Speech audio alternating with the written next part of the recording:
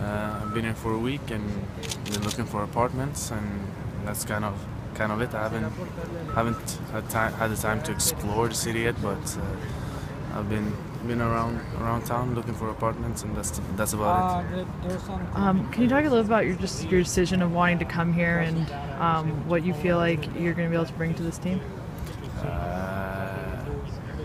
I kind of felt that it was different from Europe, and I was curious about how it was, and it's kind of a different decision than many others do that come from Europe. They go there come here after their best years, but I have my best years ahead of me, so yeah, I just wanted to have my best years here instead of later, kind of, and yeah, what I can bring to the team. I've played I don't know how many seasons as a regular in a club in Norway, and I've won everything I can win in Norway.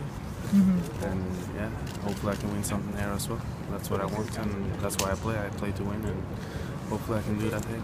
What had you heard about the Timbers before coming to the club here? What did you know about the city or the team or the players?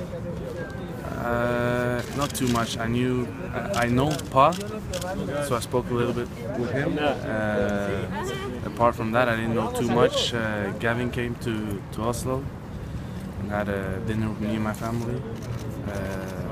The goalkeeper's trainer, Mike Tosha, came to Oslo. I had a chat with him, and he kind of convinced me that this is the right place to go or to come with both for me and my family. So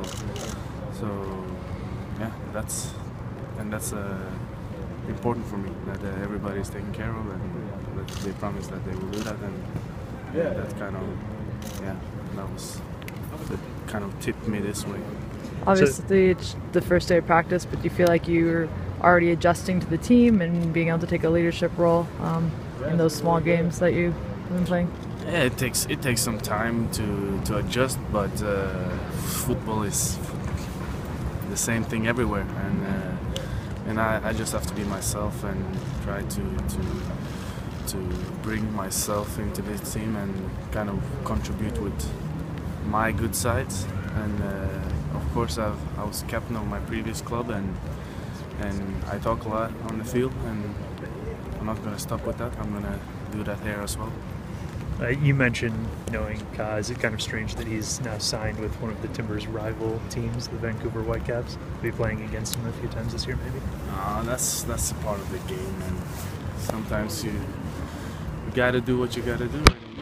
Maybe it was time for him to move on, and also I'm not surprised or anything. That's just the club's decision and his decision, and that's part of the game.